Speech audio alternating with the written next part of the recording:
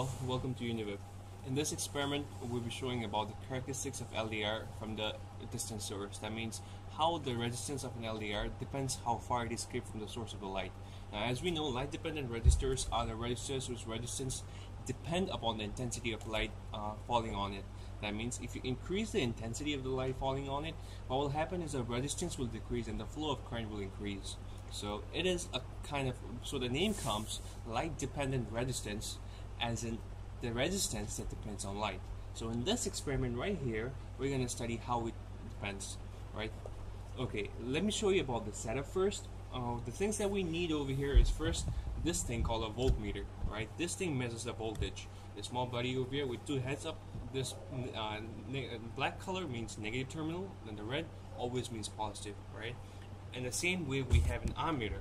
This is a milliammeter. Now, how it is different from the normal ammeter is this measures the current in 10 to the power minus 3.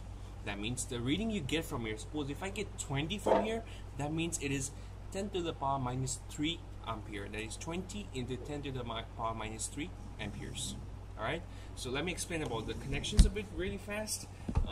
What we do here is, as shown in the diagram, if you see in the diagram what happens, that one source from the LDR is coming towards the negative terminal, the other source, and from this negative terminal you see it's going everything in series connection. That is, from this negative terminal to this positive terminal, and this positive terminal leads to the voltmeter over here. Alright, from here to here, from this to this, from here to positive terminal, and then ending it to the positive terminal over here. But since we don't have any connection regarding these two, right, so we're going to connect this negative terminal and this LDR, and this LDR is again connected to this terminal, right? Let me show you again. This to this, from one terminal of the LDR to the another terminal, the negative terminal of the milliampere. From there, the positive terminal is there. From then it comes towards the voltmeter over here, the positive terminal of the voltmeter. This leads to the positive terminal. This will connect half part of your circuit. For the other half, what you do, you take one terminal, that is, you didn't use it at first, from the LDR, and you connect this to the negative terminal of the voltmeter, right? Negative terminal, make sure that.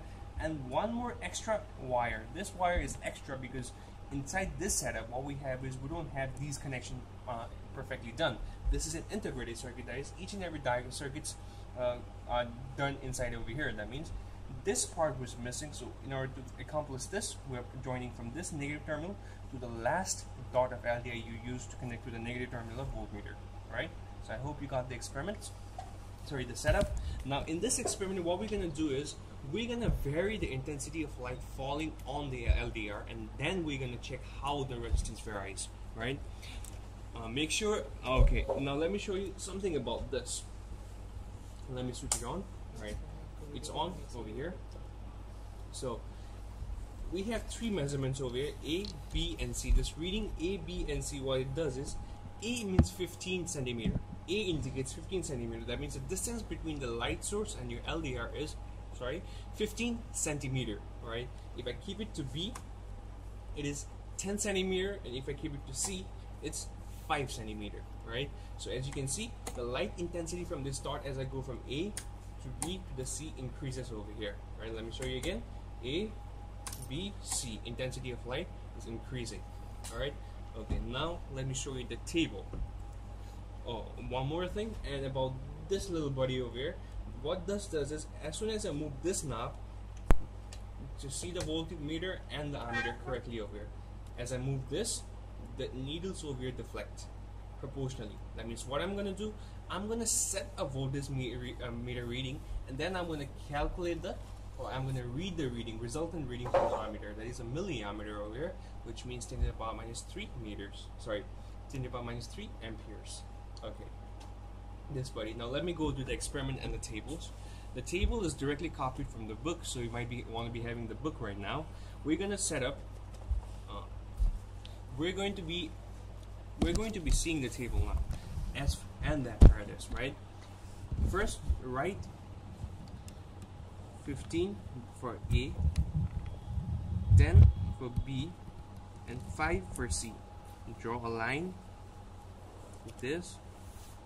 Now, what we're gonna do is we're gonna measure 5 different voltmeter reading and its corresponding milliammeter reading. That means we start from 0.5, 1.0, 1.5, 2.0, and 2.5. Same goes for this: 0.5, 1.0, 1.5, 2.0, and 2.5. 0.5, 1.0, 1.5, 2.0, and 2.5. Okay, there you go. Now, let me fix the voltmeter reading to 0.5. My dot is at A, least intensity right now. The distance is 15 centimeter. Centimeter is 10 to the power minus 2 meters.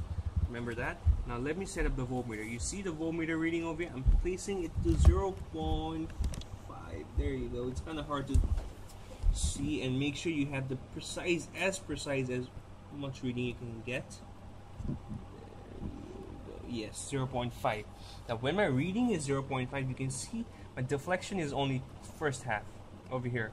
That is, my deflection is 1 dot. That means in order to measure this bar over here, you can see that first 20 readings, 20 milliampere is occupying 10 lines.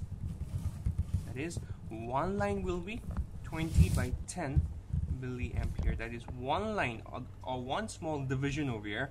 One division, let's just say that one division will be 2 milliamperes. Now, as far as the reading goes over here, if suppose my line is at 4 division, that means 4 into 2 milliampere.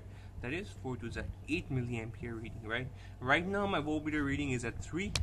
3 into 2 will give me 6 milliampere. So when it is 0.5 for 15, it is 6.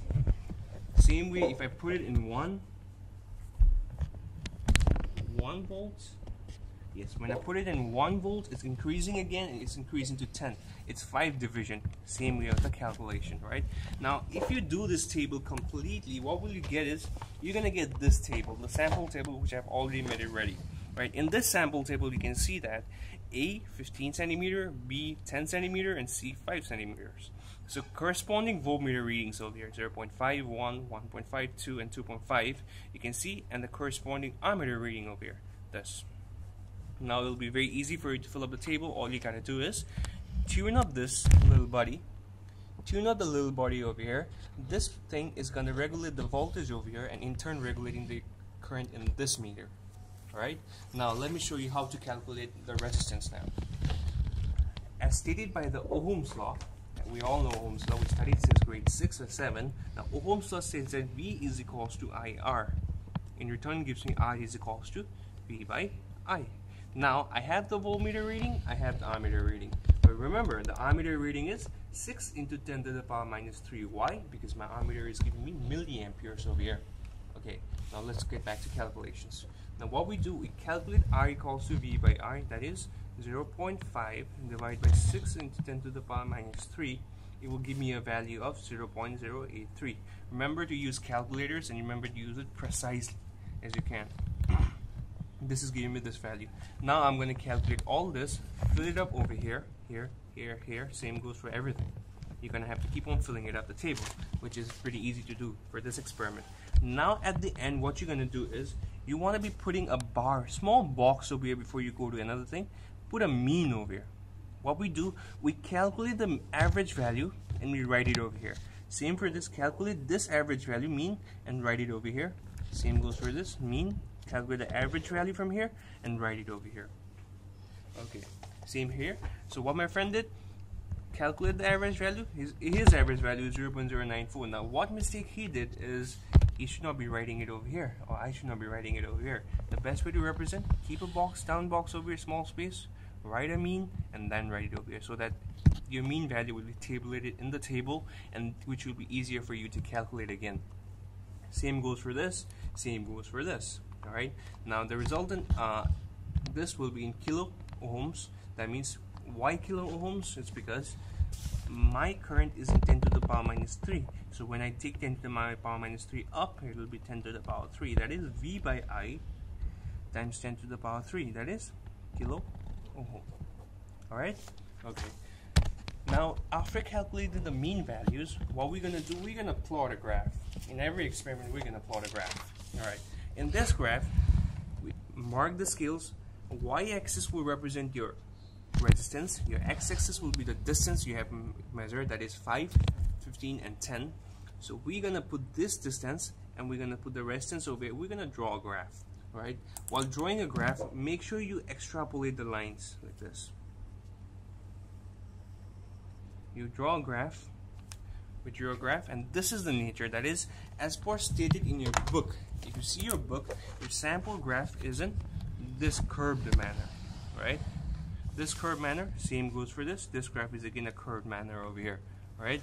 So what this graph states is, if the distance is more, the resistance is more.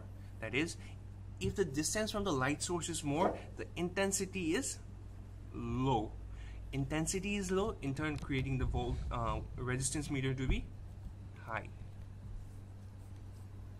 When I keep it very near distance, this is a very near distance, if I see the resistance is low. Why resistance is low? If the light source is very near, the intensity falling on it, I will be high, light will be low. That means LDR, if you want high current functioning, that means the light falling on the LDR should be very, very low. If you have very low current, that will in turn give you a low resistance. Low resistance, more current passing through it, right? This is a simple experiment about LDR. Let me show you about the setup once more. We have a voltmeter. We have a voltmeter right here. We have a milliampere, which measures from 10 to the power minus 3 amperes. We have a small integrated circuits. This buddy over here regulates the distance and the intensity falling on the LDR. This buddy regulates the voltmeter reading over here, and the cable connection from first dot to the milliammeter, then goes to the milliammeter again, the positive terminal of the milliammeter, resulting to the positive terminal of the voltmeter, then again going to the this buddy over here, ending at the positive terminal of this device. Again, from the left out part over here, we bring it to the positive terminal, only with a single cable. And again, this last buddy over here, this buddy and this buddy should be connected. Thank you.